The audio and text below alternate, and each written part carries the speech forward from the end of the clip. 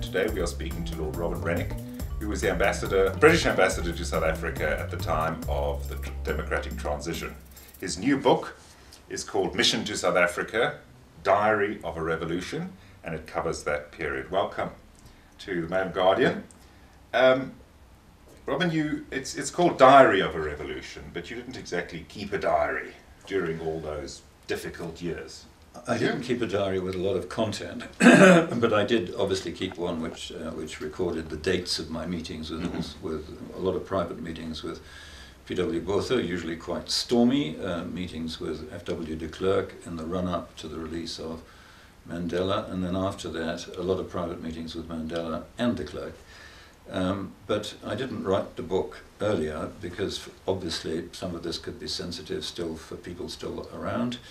But also, I didn't have access to all the records of these meetings. Now, the Foreign Office decided that they were going to open up the archives and let me print all this stuff, including all the Downing Street records at the time. So there is a lot of new material in this book. Mm-hmm. There's quite a lot of toing and froing between various people, quite a large role for Mrs. Thatcher in the negotiation process, in pushing for Mandela's release. Well, she certainly pressed very hard. I mean, one of the illusions which the book ought to shatter is any idea that she was a friend of apartheid. She thought apartheid was nuts. You know, she thought it was, it made no sense from an economic point of view. It alienated the Indian coloured and black elites in this country.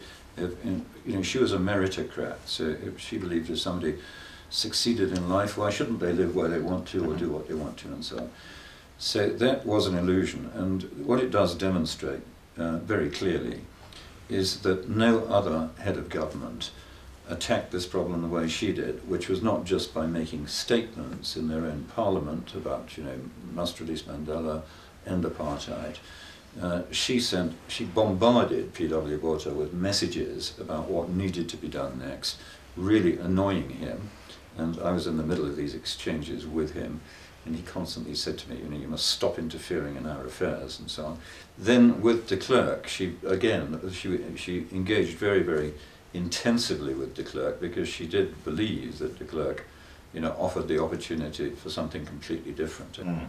And I note that you say she never said Mandela was a terrorist or the ANC were terrorists, which is one of those quotes that actually, come up quite frequently. about the ANC, that's not quite right. She's accused of having called Mandela a terrorist. She never called Mandela a terrorist.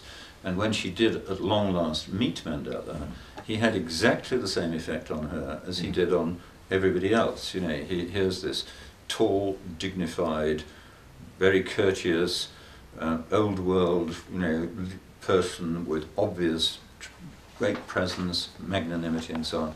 She was extremely impressed, and she ended up as a pretty unconditional supporter of Mandela, though not at the expense of her admiration for de Klerk, because she thought de Klerk had made all this possible.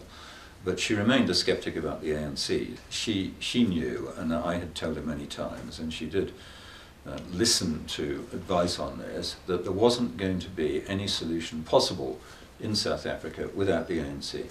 But she didn't like 2/3 of the Politburo being communists, she didn't like the attacks on soft targets, she didn't like the necklacing of collaborators. Mm-hmm.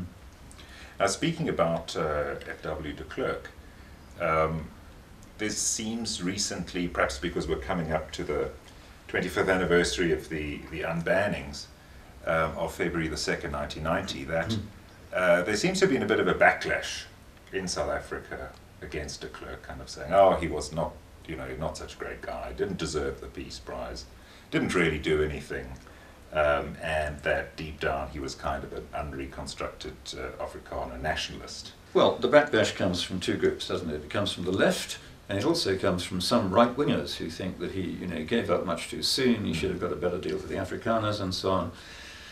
At a time when, on one occasion, when he was president, and I was no longer ambassador, but I was visiting, Mandela made some statement that, you know, he preferred dealing with P.W. Botha, who was more straightforward than with de Klerk. That was egged on by the ANC.